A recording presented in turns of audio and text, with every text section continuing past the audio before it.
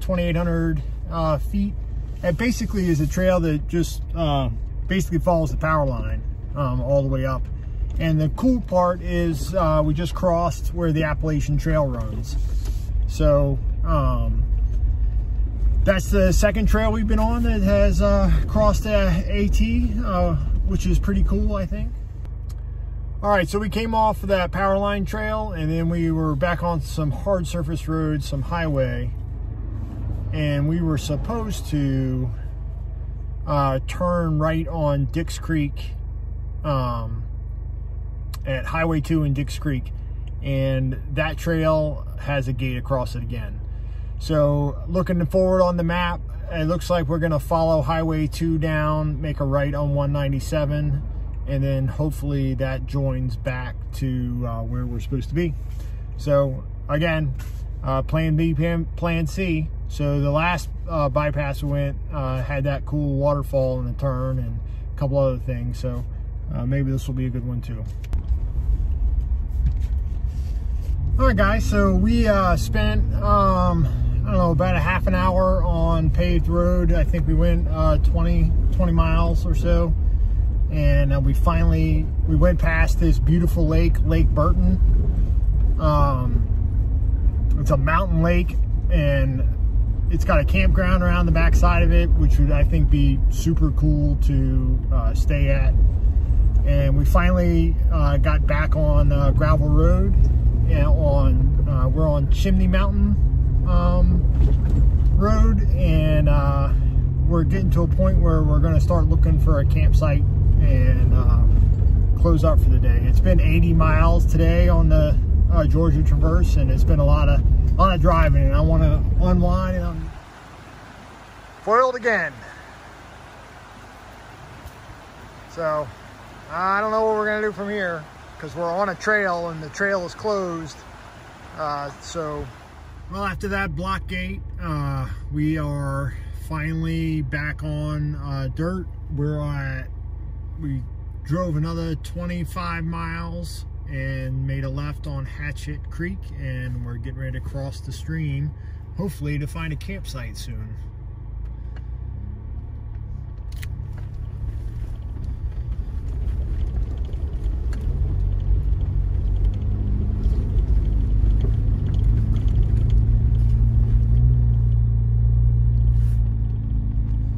We finally found camp for the night. Today was a long day, 110 miles.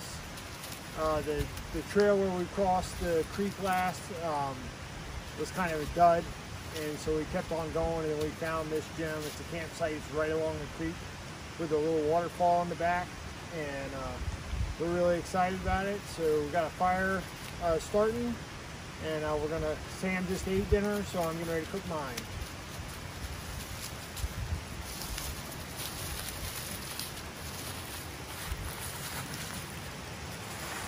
Show you around camp real fast.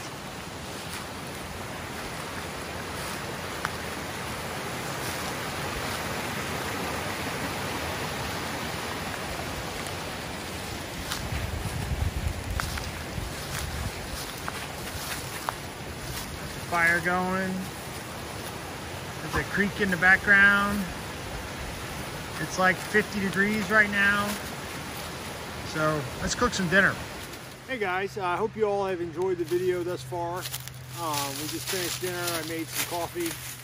Sam is constantly trying to play ball.